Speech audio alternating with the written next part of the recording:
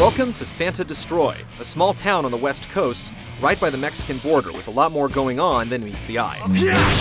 There's a beach full of landmines, parking garages full of armed thugs, and a surprising concentration of professional killers.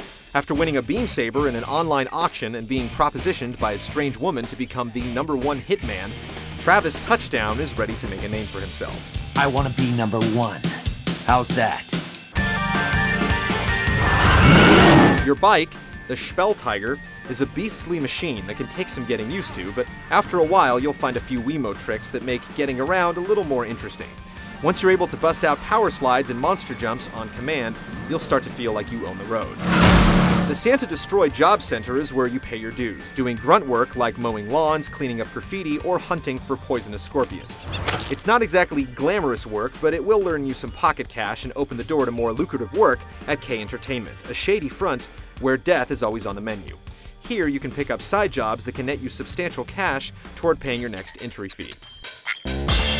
Making the cut is fairly easy when you have an awesome laser sword to work with. You have to hold the Wiimote up or down to take a stance, and then use the A button to perform combos. When it's time to deliver the finishing blow, you'll slash your Wiimote to liberate heads from bodies or split an enemy clean in half. You'll also be able to throw in a punch or kick every once in a while and put the hurt on dizzied enemies with classic wrestling moves. And who knows, you may get lucky with a slot machine that spins with every death blow you land. When you have enough cash to cover the entry fee for the next ranking battle, you take your fat wad of cash to Santa Destroy's single ATM and make a deposit. Once you've paid the fee and gotten the details from your hot contact, Sylvia Crystal, you'll head to the designated location and get ready to throw down with the strangest bunch of killers you've ever seen. Things don't always go according to plan, so expect the unexpected when you step into the arena.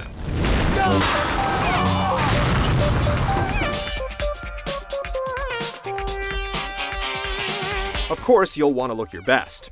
If you've got a few spare LB dollars in your pocket, you can head to Area 51 for new fashions including designer jeans, jackets, and a colorful selection of sunglasses. Or you can walk around the city kicking open dumpsters and looking for t-shirts. It's hard to imagine why anyone would throw away ridiculously awesome shirts like these, but in Santa Destroy, one man's trash is another man's punk rock wardrobe.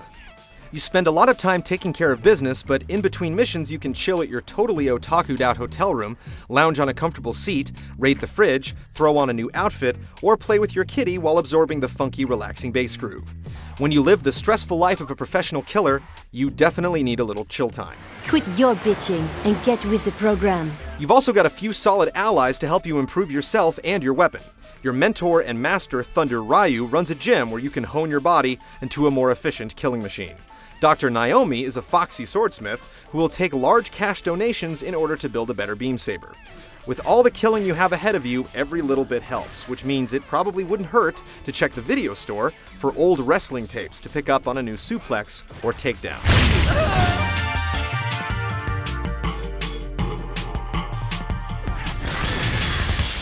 It'll be a long road to become the top-ranked assassin, but you've got the moves, you've got the sword, and you've got the spirit. The stage is set, so get ready to rock this town in early 2008. It's game time!